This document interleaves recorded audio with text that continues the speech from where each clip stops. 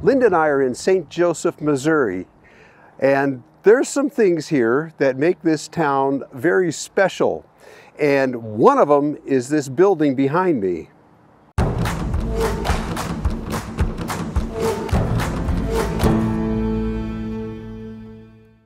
This is the original Pony Express stables. You've all heard of the Pony Express riders. This is where it started. This is the building that the first rider left from. 1,996 miles in 10 days. A daring horseback relay mail service connects the nation. These three gentlemen, William H. Russell, Alexander Majors, and William B. Waddell, partners in the freighting firm of Russell, Majors, and Waddell, agreed to start a pony relay system from St. Joseph, Missouri to Sacramento, California. The idea was to speed up the delivery of mail from the eastern United States to California. The distance between these cities was 1,996 miles. It says here there was 165 stations approximately 10 miles apart. The rider changed horses at each station, but each rider rode between 75 and 100 miles per day. A rider changed horses 8 to 10 times per ride. It was quite the undertaking, and it's because the East Coast was settled, and all the way to here to St. Joseph, Missouri was pretty settled. But between here and San Francisco, it was just wide open, barren country with nothing. And San Francisco and the California coast was getting to be a very popular place with large cities and nothing in between. It took a long time to get a message from New York to San Francisco. This was about to change all of that. So on April 3rd, 1860, a young 19-year-old man by the name of Johnny Fry came riding out these doors and headed west. Well, Linda's already inside, and I've got permission to video in there, so let's go take a look. In 1959, they turned this into a museum, and they restored the building. This is a gift shop up front, and admission is $8, I believe. And this shows Johnny Fry taking off on his first ride there. And there's the doors from the inside. They said this stable was in use as a stable for 43 years, even though the Pony Express only lasted about 2 years.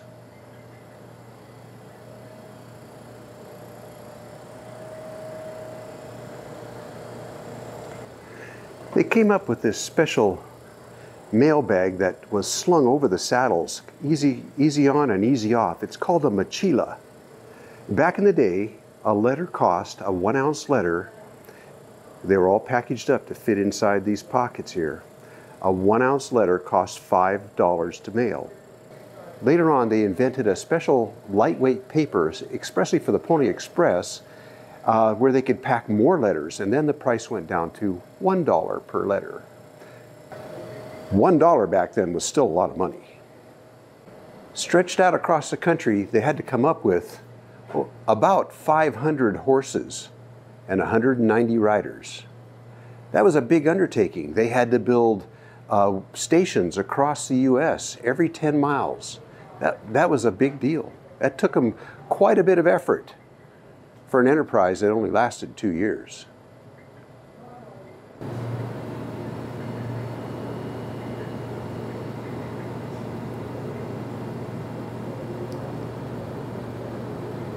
All the way from St. Joseph, Missouri, through the Rocky Mountains to Sacramento, California. Riders would leave heading east from Sacramento, and riders would leave heading west from St. Joseph, Missouri. Through all kinds of weather, they rode year-round. Snowstorms, rainstorms, tornadoes, they experienced it all. Those young riders had to sign a contract. They had to promise not to drink, not to swear, and always to be a good steward of the company, representing the company properly. Orphans preferred. I gotta tell you, the museum is very nice. With the dioramas and everything, it makes it easy to imagine what it was like for these riders. They were all by themselves.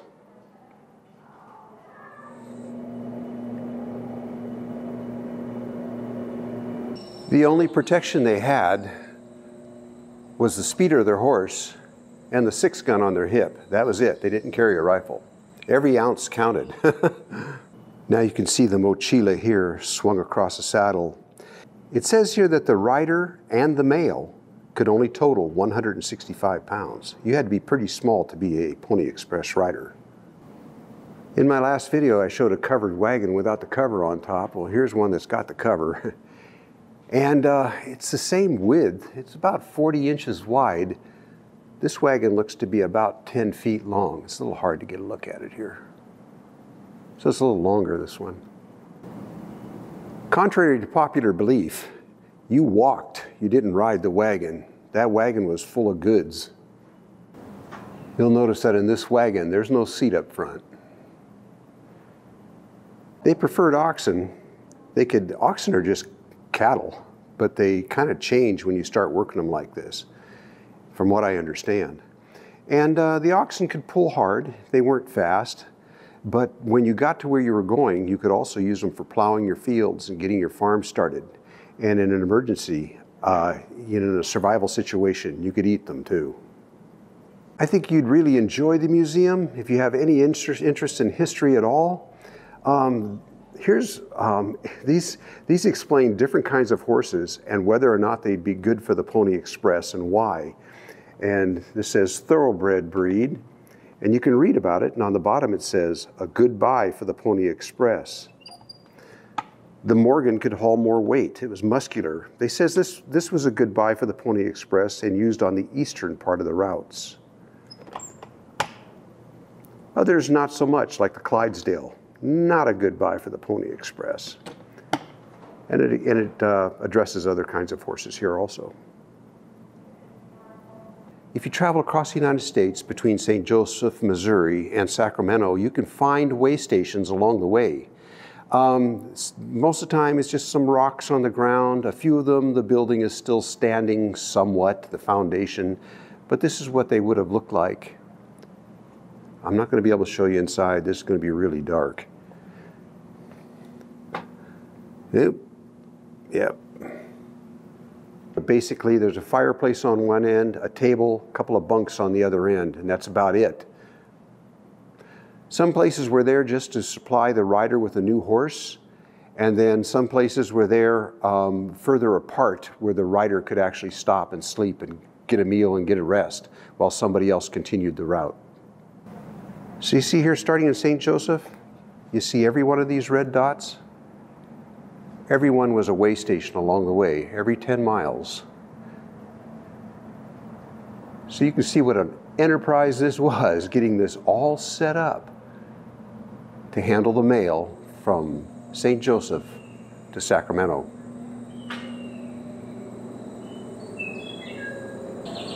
Can you imagine what kind of money it would take today to do this? I mean, if you just wanted to do the same thing, for example, can you imagine how much that would cost? This is just some artifacts found along the route. Barrel of a rifle, cylinder of an 1860 Colt revolver, some other bits and pieces here. Look at this amazing sculpture by artist Vic Payne. This is about 10 feet long. Look at the detail in this.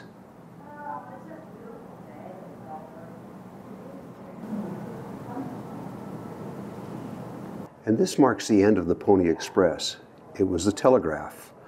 On the day that the first telegraph was sent from St. Louis to Sacramento, that was the end of the Pony Express. They continued on for about a month after that, just delivering packages that they still had. But the telegraph took over. And then, of course, right after that, the railroad. Well, this is appropriate because, after all, it was the riders that made the Pony Express.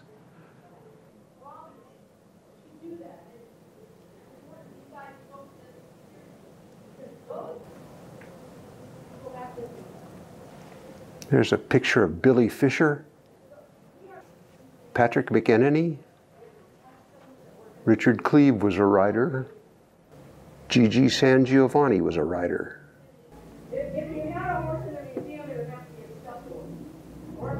Here's an actual picture of Johnny Fry, the first rider.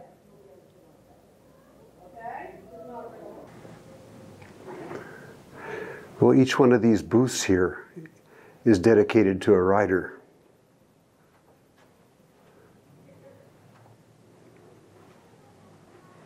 Very cool. You can hear in the background we've got a school showing up. It's nice that the kids get to see this and get introduced to this. They won't forget it.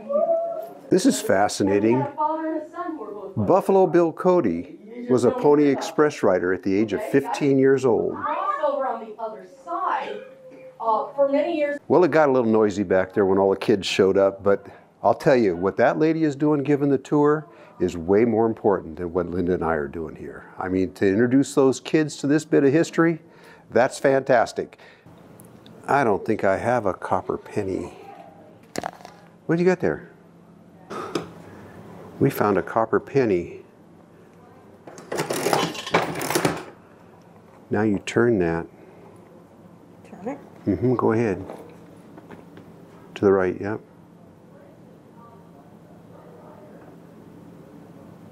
Does it feel like it's doing anything? Oh, no.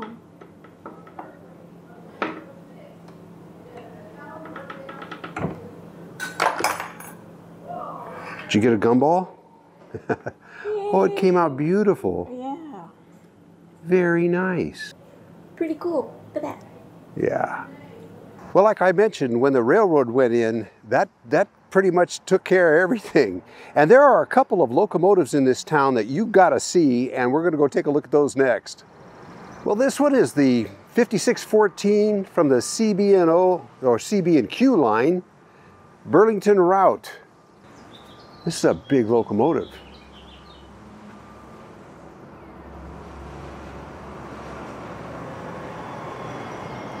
It's huge. This thing is gigantic. I just love steam locomotives because to me, they're as technically advanced for their time as spaceships are today for our time. Whereas the 5614 is a huge locomotive, it's not the biggest. The biggest is called a 4884, and it describes how many wheels it has. 4 wheels up front, and then there's 4, 4, and 4. So imagine 4, 8, 8, 4. But what an amazing piece of machinery. I'm sorry about the fence in the way here, but you can get the idea. This stuff is all gigantic.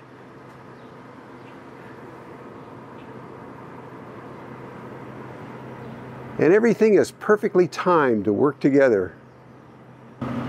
Guess you'd have an engineer and a brakeman and a stoker, one very busy stoker, a man with a shovel, maybe 2 men with shovels, I don't know. Feeding a fire that takes the water and turns it in and heats it up and turns it into steam and supplies it to the wheels.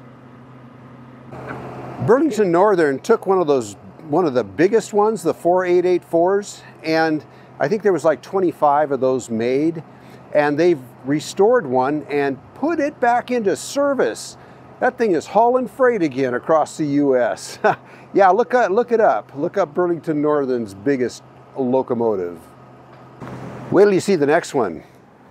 Well, this is the original Pattee House Hotel here in St. Joseph, and it has a fantastic museum inside. I can't even begin to tell you. Look at this beautiful little wagon. Probably the sports car of its day. Shit, we needed a new car. And look at this beautiful stagecoach.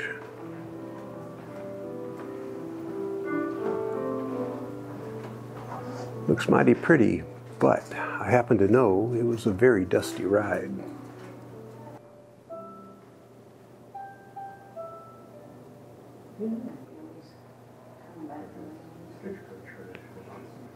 A dusty ride and a bouncy ride. What a beautiful coach, though. Now, the Pony Express also had their headquarters in the hotel here back in the day. The museum is actually too big for us to show you everything, and we're not even going to try, but there's everything represented here, from the drugstore of the day, barbershop. The cool thing is, everything is here, all the accessories in these places.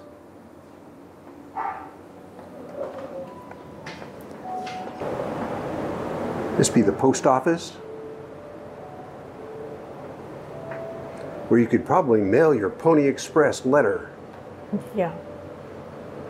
It's right next to the bank.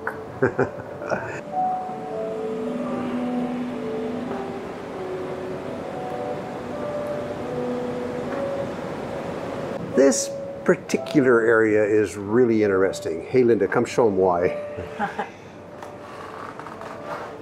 Well, look at these jail keys. They're made from spoons. Looks like a regular spoon, but if you look at the end, they've been turned into keys. These ones down here looks like they're made out of butter knives. They're pretty creative when they get in prison, I guess, yeah. Yeah. What's on the left side over here? Oh, this is just the beginning. These are actual murder weapons that was confiscated by the police. Yeah, and you say something. 19-year-old Madeline Robotham was killed at the entrance to Krug Park on July 13, 1913, when her ex-boyfriend slit her throat with this razor. Her mama said she didn't like him. I'm just, oh boy. Look at the hammers, the axe, even the drill.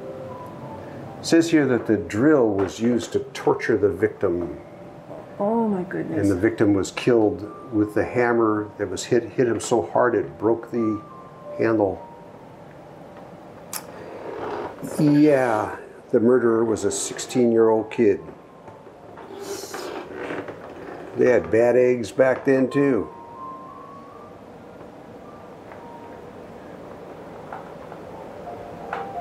These guns were all confiscated from criminals.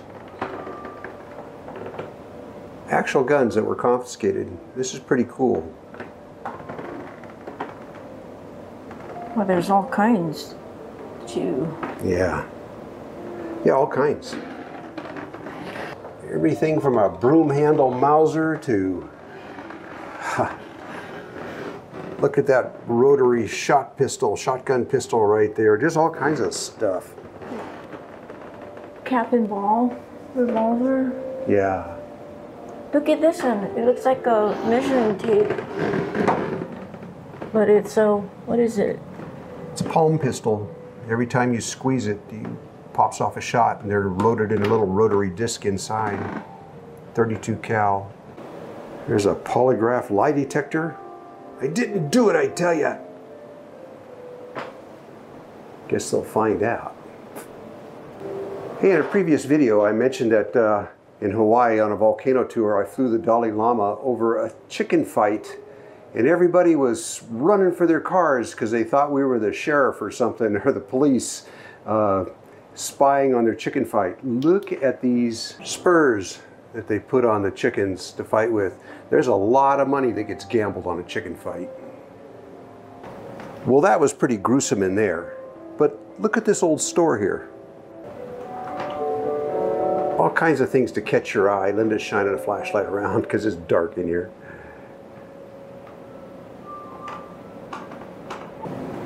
Yeah, I just like looking at all this stuff. I'm sure a lot of you guys are the same way. This is what I brought you guys here to see. This is a Civil War era locomotive. It is beautiful. Can you imagine back in a day of horses and buggies that they had these? They didn't have cars yet, didn't have airplanes, but they had a locomotive that would haul you and all your belongings across the country. I'm just amazed by that.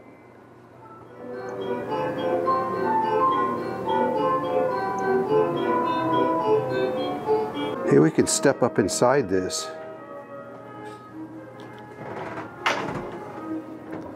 Looks like this one worked off of wood and not coal. This is the engineer's cab itself.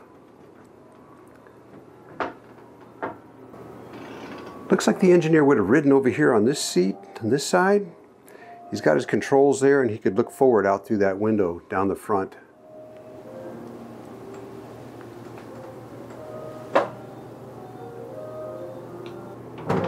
Wow. What's this side? This is where they shovel the coal? Yeah, that's the firebox down there where they'd shovel all the coal. Yep. Itself.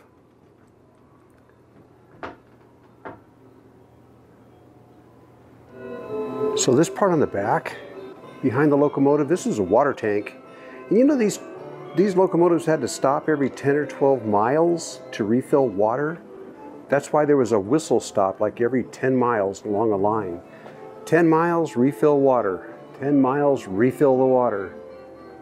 Hard to see the whole locomotive and everything inside here. I mean, for video, you can get right up to them though. On the back is an exact replica of a mail car.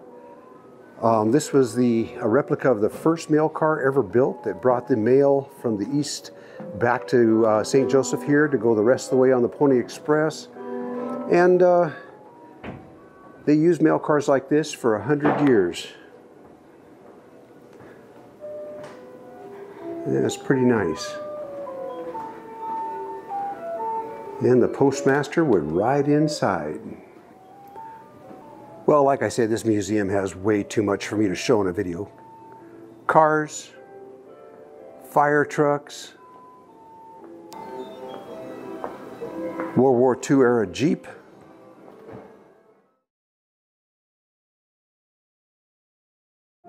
You see what I mean? There's something for everybody in here.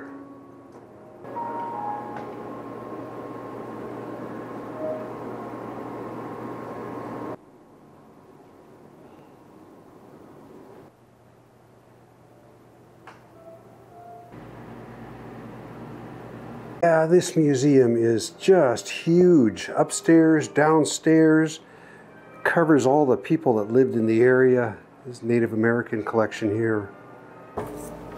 This is actually one of those places that's absolutely overwhelming with all the things that they have here. This is a must-see, St. Joseph, Missouri. Like I said, Linda and I came here on purpose because of this museum and the Pony Express stables. And there's still something else I got to show you here that's just right next door. Hey there, Linda, did you enjoy it? Oh, yeah. You can take a couple of days in there. Easily a couple of days. Yeah, I think I almost made it to the 3rd floor. There's a 3rd floor? Yes. I didn't get to see that. I guess we got to go back in. Well, it says you can see the old original hotel rooms. Oh. I don't know, maybe I wasn't supposed to go through there, but... That sounds interesting. Yeah, I sure enjoyed it. I got way too much to put in this video, so... So you'll have to come and see for yourself. You have to take our word for it, because I cannot show you what I just videoed in there. This is too much. Just in case that's not enough, come see what's around the corner. Yeah. This is the home of Jesse James, where he was shot. Now the home wasn't, like it says here, the home wasn't originally in this location. It was moved here in 1977. So this is the original house. I just came in from the back door here. You can see some artifacts over here that belong to James. Jesse, I mean.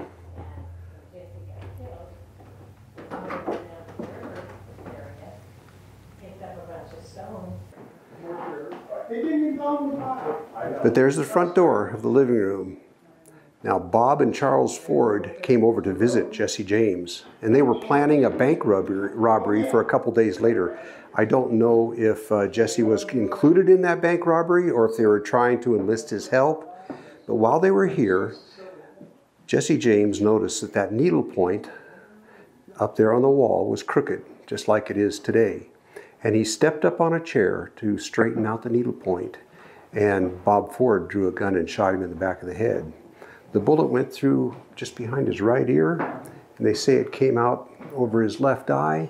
That would have been the bullet hole right there. There's some speculation on whether the bullet actually exited his head or not, but people say that the bullet went into the wall right here.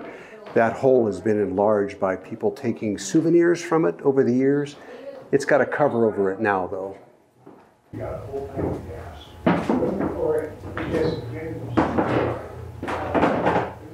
This be the other room here, and it's got a lot of facts in here that you can read, and you can research this. What you got there, Linda? Oh, this talks about when they exhumed Jesse James and got some mitochondrial DNA to trace, to see if it really was Jesse James buried there, because some people say he faked his death. But it proved 99.7% sure that it was Jesse James. Oh, this is the remains of his casket, huh? Yeah.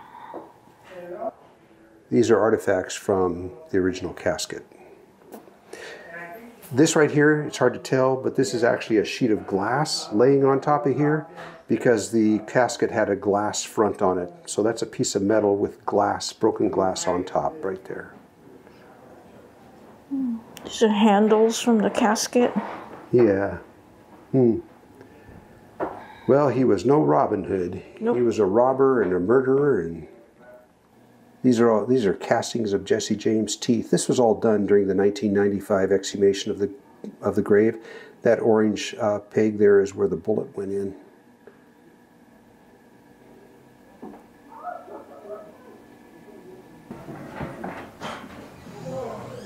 That's Jesse's wife, Z. James, who just happened to be his first cousin.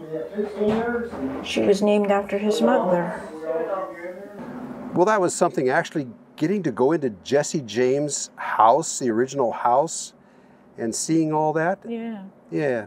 So you guys, this has been a really nice time here in St. Joseph, Missouri. And we're not done yet. There is one other place we're headed right now, though. What was the name of it? We met a lady named Michelle, and she told us that there is homemade pie at the Frederick Inn, and she gave us the address. Yeah. So we're going there for lunch and pie right now.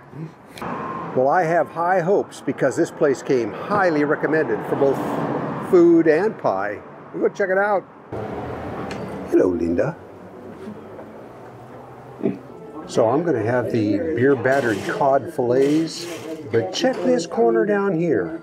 There's a whole list of pies there, and I hear that they're all homemade, and that's why we're here. Well, we changed our mind. I ordered their deluxe hamburger, and Linda ordered a hot roast beef sandwich. Well, it's like they said, the food is all homemade. The meat is very good. The burger and the hamburger is cooked to order. Just get it exactly the way you want it. And it's good hamburger and a variety of fries. Hey, Linda, what is that? It's coconut meringue. Well, that's different. Usually it's a coconut cream. That looks good. And I got a slice of butterscotch cream. It's a lot bigger than it looks on the camera here. I'm enjoying this one, this butterscotch cream.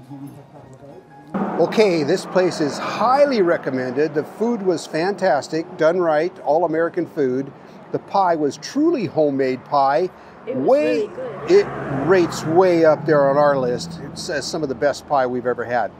1627 Frederick Avenue, St. Joseph, Missouri. What a busy but pleasant day. What, three museums, Linda? Yeah. And then a really fine lunch with really great homemade pie. Yeah. One thing is, we read that Jesse James' wife, Z, saw the bullet hole in the back of his head, but she said that when the next day, she saw the hole in the wall where there wasn't one before. So perhaps that bullet went through an eye socket or something like that, but she says that bullet hole was not in the wall before that. So there's that. Now coming up on the next video, you've got to see it because it is just plain crazy. Yeah, stay tuned for that one. It's insane. All right, you guys. See you around. Bye.